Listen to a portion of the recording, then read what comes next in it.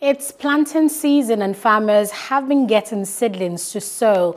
The Food and Agriculture Organization FAO has distributed treated seedlings to about 40,000 farmers in Maiduguri. It's part of the organization's 2021 rainy season support launch. A representative of the Borno state government who was on ground wants the FAO to extend its intervention to more local governments where normalcy has returned.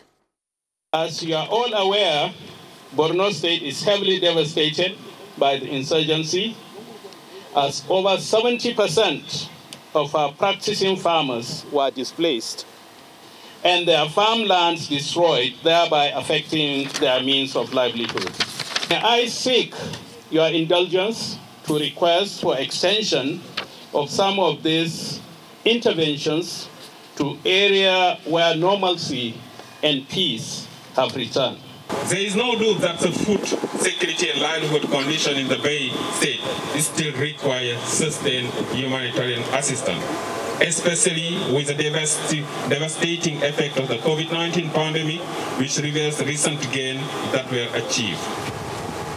The latest Cadre Harmonisé analysis result projected that over 4 million persons will be in dire need of food assistance in the Bay State between June and August 2021 if nothing is done.